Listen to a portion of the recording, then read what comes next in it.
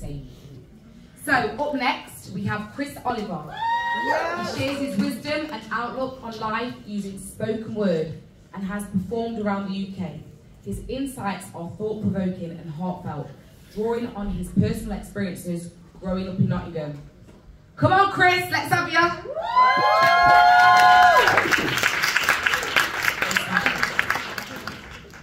Yes, good evening, people. I see everybody out there.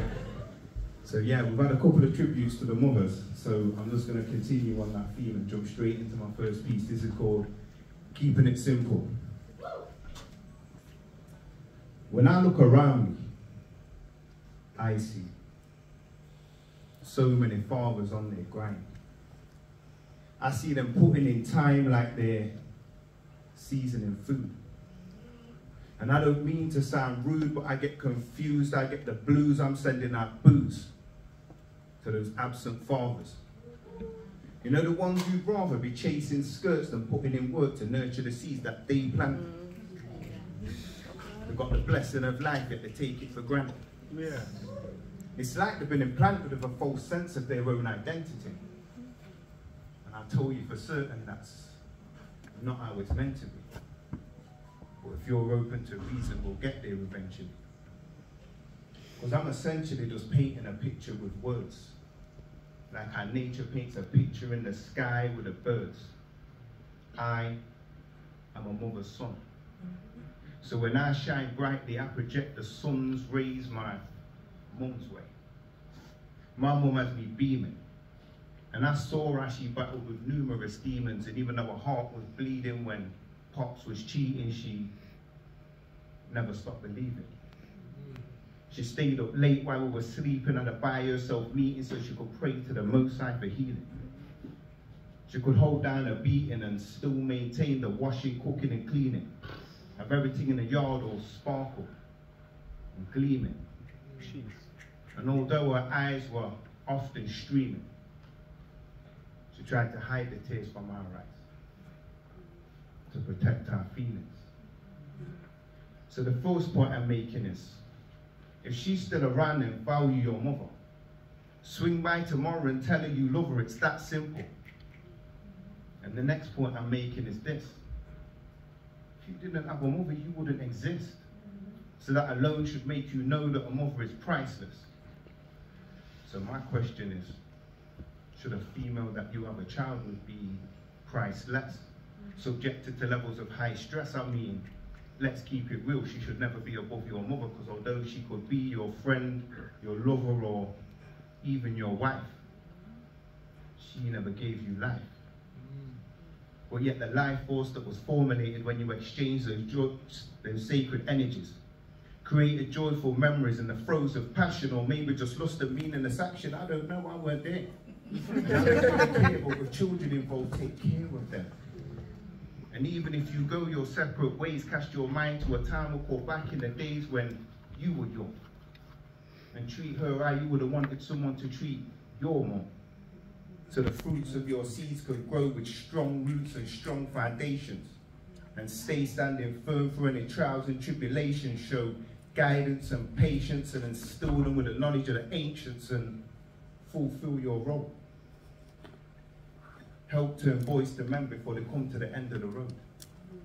Help girls become women who instinctively know how to spot a genuine, consistent man in real time. Anything less is a real crime. Real men come forth with a real spine or fall back. Step up to the plate or fall flat and face that drama. Accept your karma and burn in hot lava. Hey. Or just do your best and be a good father.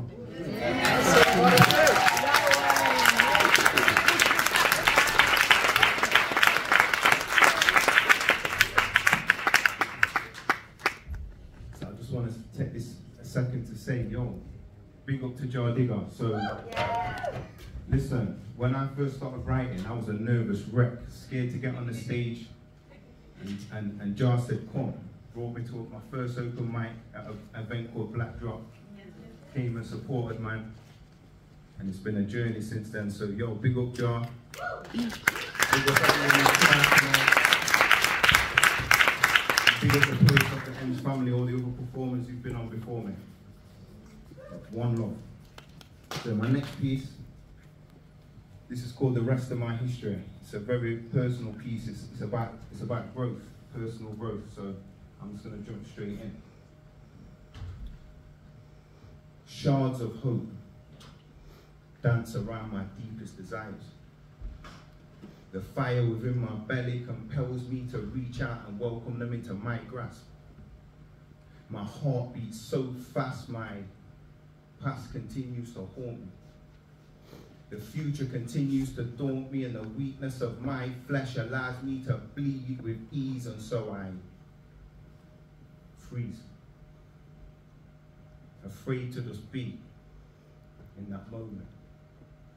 Aware that my real opponent lies within the confines of my own skin.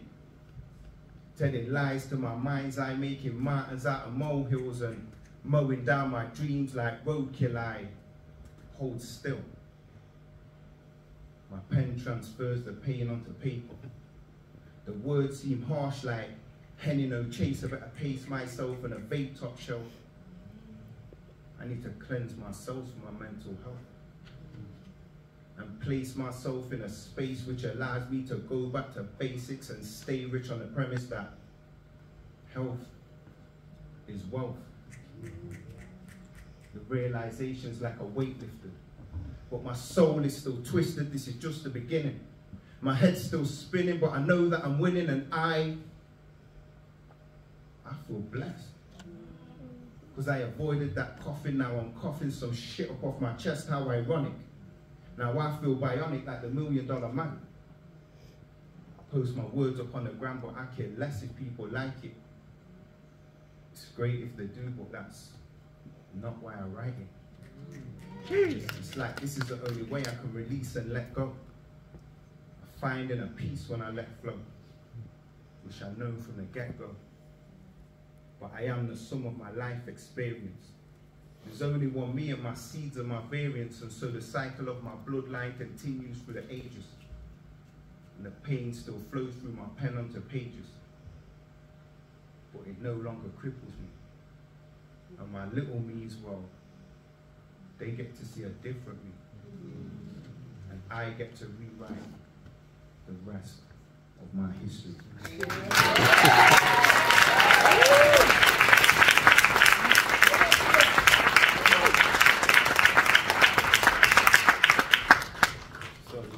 Because like a lot of my pieces are quite deep and personal, now and again I like to try and write something a little more light-hearted. So this one's called Dancing to Her Destiny. I was destined to dance into her destiny. I had to slow waltz at first while this life of mine tested. Now my heart is in her custody. She's cardiac arrested me. The rest of me just follows like a groupie does celebrities. But as we salsa into ecstasy, tango with my jealousy, and she tries to express to me this loyal she would never be. And she says, if I moonwalk backwards, she might never see the best in me. And she's right, of course. I'm right, of course. So instead of rewinding my mind, I slow wind with her.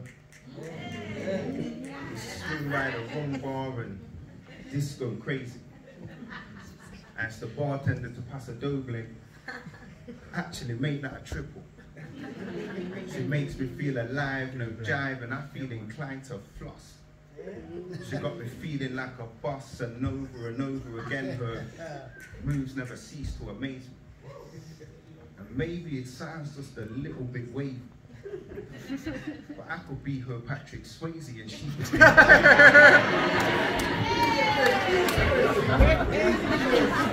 I'm locking on to the way she twists. We break dance for a moment so we can share a kiss. My head spins, but I'm not running, man. And even though it's loaded, girl, that's not a gun in her. This mama loves mambo and I don't want to let go. She's so foxtrot, indigo, November echo.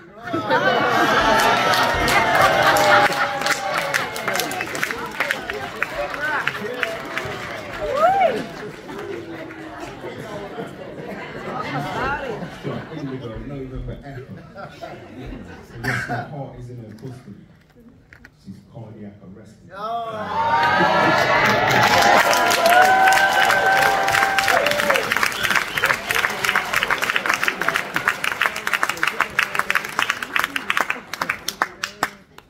Yeah, so for my next piece, yeah, I've been working with young people in Nottingham for a long time, yeah. In schools, pupil referral units and alternate provision main nets. I work with them young people who no one else don't want to work with. I see a lot of successes, but I see a lot of sad stories as well. So my next two pieces. This first one's called Hot Block. Yeah. I see a lot of youngsters trying to fit into a box like hopscotch. It's like they're trying to keep the block hot like hopscotch bonnet in a Dutch pot. I mean, do they even know what's what? What's good for the soul and what's not? Well, it's not darks, it's not flake, and it's not rocks. It's not Rambos, it's not burners, and it's not ops. Plus, why is it only road life that seems to get props? Why not open up a clothes shop or maybe learn how to trade stocks? Pay mind to where the book stops, because bookshops don't discriminate. So youngsters, don't just imitate man them on the roads. Formulate your own code. Live like a free man and value life, because I'm sure Shanks won't offer you redemption. More likely death or a prison sentence. And the truth is, if you're deep in, this knife crime thing's a joke. Because how are you thinking violence when you're thinking who to poke? So utilize those youthful lies and euphanize the brutal lies. Make mistakes, learn and grow. Ebb and flow like H2O. I know you know. Deep dive, choose life, sleep sound. Do your best, be proud. You need help? Reach out. We've got you.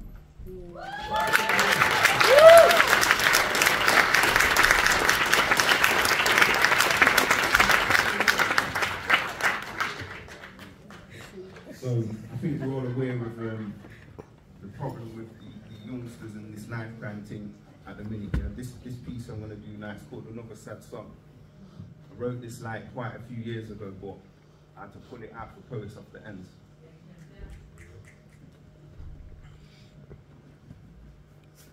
They said they heard it from through the. Sorry, let me start again. Come on.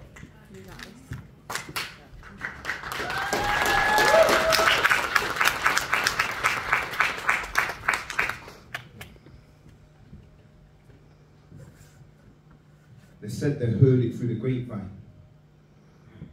But I was there and I could see the fear in his eyes, and it dared me to cry.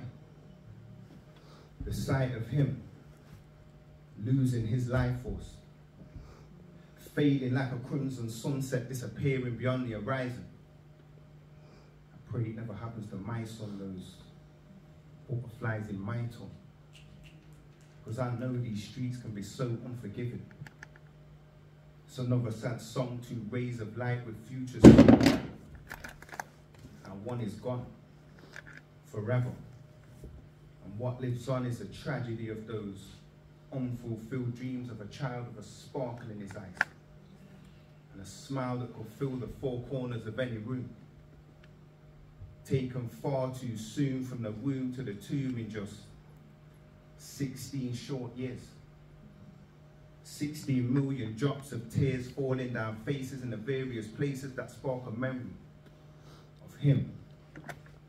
Things will never ever be the same, thinking who can we blame, but blaming, naming and shaming won't take away the agony of that bleeding heart a parent feels within their chest. As you struggle to catch your breath, you wish for death to take you. At least then there could be a glimmer of hope that you might see his face again, or hear the sweet tones of his laughter in a happily ever after life. But the asking price is the ultimate sacrifice, so I guess it all depends on what you believe in, or how much you value what you believe in behind on this physical plane where the pain of a mother losing her son is becoming the norm. What is it that makes us feel we have to conform to these fucked up stereotypes, where earning stripes requires our young soldiers to target each other. How could you take the life of someone who resembles your brother? Young black child, stop seeking validation by raising your status in the hood. I'm from there too, and believe me, it's so good when you take your mind out the butter. Build your life and give it structure and realize that you've been tricked, that your wings have been clipped because the powers that be do not want you to fly. No, they want you to die or get high or supply your community with poison, thinking that's the only way to make it. Well, here's my advice, and I hope that you take it. Dream big. Dream big and know your potential and know your worth. Shake off this diaspora curse, I mean. What's wrong with us all making it together? Through the stormiest weather, supporting each other instead of bringing each other down. The real enemy is laughing right now when he's thinking, how is it so easy to manipulate them? To the point that they will kill their own for a mobile phone. Jeez. Or for a £20 drug debt, or to wreck their ends. If you lived on the same block, you could have been friends. And the one who lived, 25 years the judge gave him. And his emotions unraveled as they slammed down the gavel. But his pride still won't let him admit that. He fucked up, and he wishes he could take it back. But some things can never be undone. There's no U-turn, so don't you burn your bridges. You don't have to be religious to know what's right from wrong. It's another sad song that's been played for so long now. You've got to be strong. And somehow find a way to sway the perspective of the youth. Open their eyes to the truth that you are kings and queens. Past, present, and future. So make it your goal to control your knowledge of self. Because knowledge is wealth. And there's a wealth of knowledge in books. You should read them. Make the most of your freedom. So you can remember that you came from greatness and your plate was always abundant. So you can build your self-esteem and establish your team and manifest your dreams. And then maybe, just maybe, we might get to a place where we won't have to sing another sad song.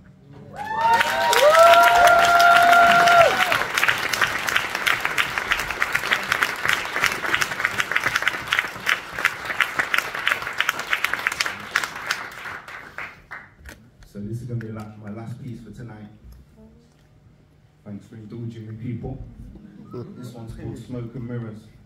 It's some little reflections I was having during the pandemic. In recent years, I started paying more attention to the dynamics within society. And there's a truth within a truth and a lie within a lie, and I don't know why I didn't see it sooner. Maybe those childhood vaccines and booster jabs unbalanced the harmony within my natural pharmacy. Maybe it was karma. Me getting payback for something I did way back. Because when you earn, you have to pay tax. I noticed that the whole construct of the world we live in is built on lies disguised by smoke and mirrors. And as I unraveled more clues, the numbers grew. And so I started to fixate like 2468, this must be a mistake. But it wasn't. It was a piss take. I realized that slavery was never actually abolished. They just modernized it and hid it in plain sight. To the point that some don't even know it exists, it's that polished. They create divides and providers of entertainment to distract us. They've covered all angles like retractors. They've trapped us with Love Islands and X Factors. They subtly feed racial tension, but what they always fail to mention is they care not for anyone outside of their exclusive circle of 1%ers. They don't value lives because if they did, we'd all thrive instead of just survive on the wrong side of the classified.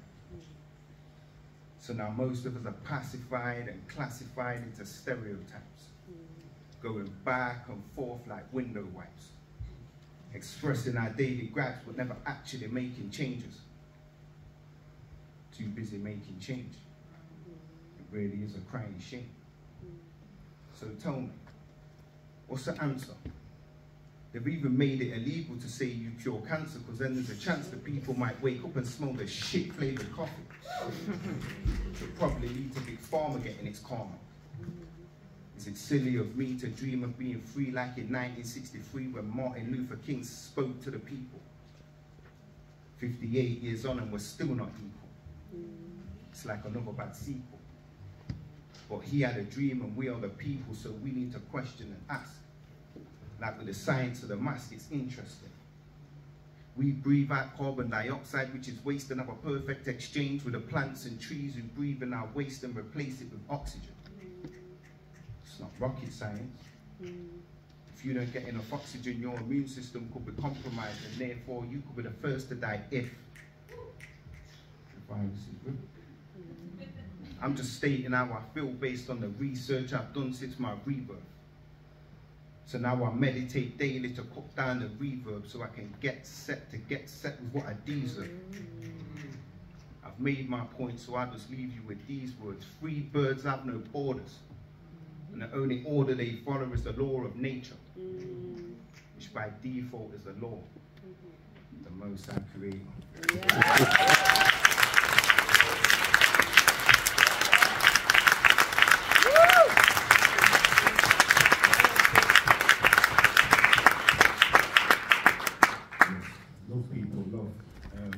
If anyone wants to follow me, I'm on Instagram, Facebook, Chris Oliver _ spoken word. Thank you.